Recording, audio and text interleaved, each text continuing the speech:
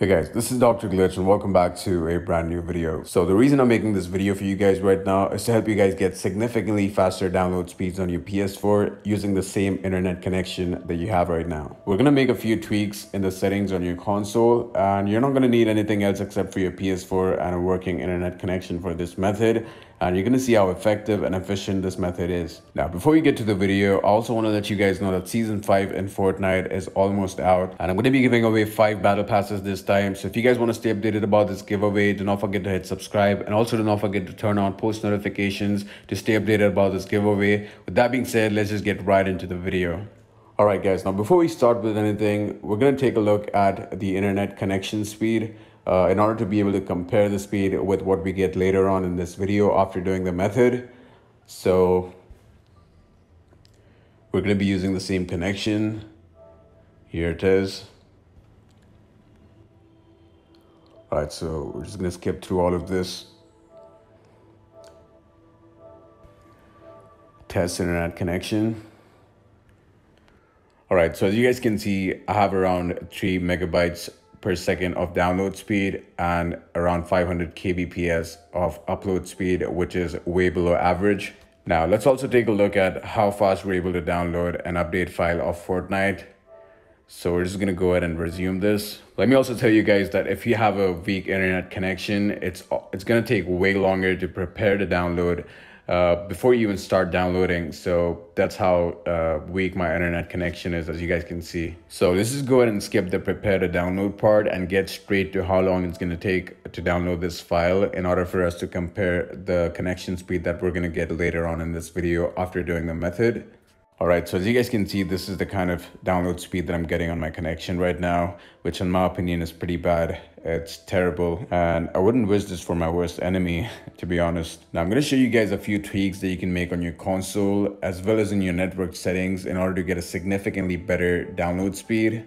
All right, guys, so the first thing that you're going to do is you're going to go onto settings. Now, scroll all the way down and go onto system. Now scroll down and click on automatic downloads. Now what you want to do right here is just uncheck all of these boxes. So you're going to uncheck all 4 boxes on the screen and then go back, scroll down and click on report system software errors. And you're going to uncheck this box as well. So after you're done with this, go back once again.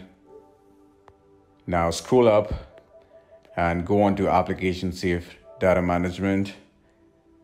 And scroll all the way down to auto upload, and you're gonna uncheck all of these boxes as well. So just make sure you uncheck the first box. It's gonna take care of the rest of it.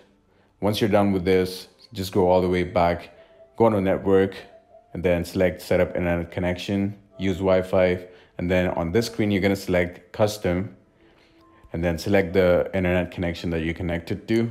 Now once you get to this screen, select automatic. DHCP hostname is going to be do not specify. Now DNS settings is where you're going to make the change. So you're going to select manual, and for the primary DNS you're going to be typing in 8.8.8.8. Hit R2. Go into the secondary DNS and just type in 8.8.4.4. Select next. MTU setting is going to be automatic. Proxy server do not use. Now let's test our internet connection and see if we can get any significant difference. Okay, so I don't know if you guys can notice, but I can already feel like it's loading in much faster. So there you have it. We've now got 50 megabytes per second of download speed and almost 9 megabytes per second of upload speed, which is, I don't even know how fast that is from the connection that we had early on, but yeah guys, it's significantly faster. Now, I can't really guarantee you that every one of you watching this video is going to get the same amount of difference in your connection speed. But what I can guarantee is the fact that you're going to be getting an improved internet connection speed for sure. All right, now let's just go ahead and check the kind of download speed that we're getting right now compared to what we were getting earlier. So if I'm not wrong, we had almost 4 hours left for a file that was about 4 GBs.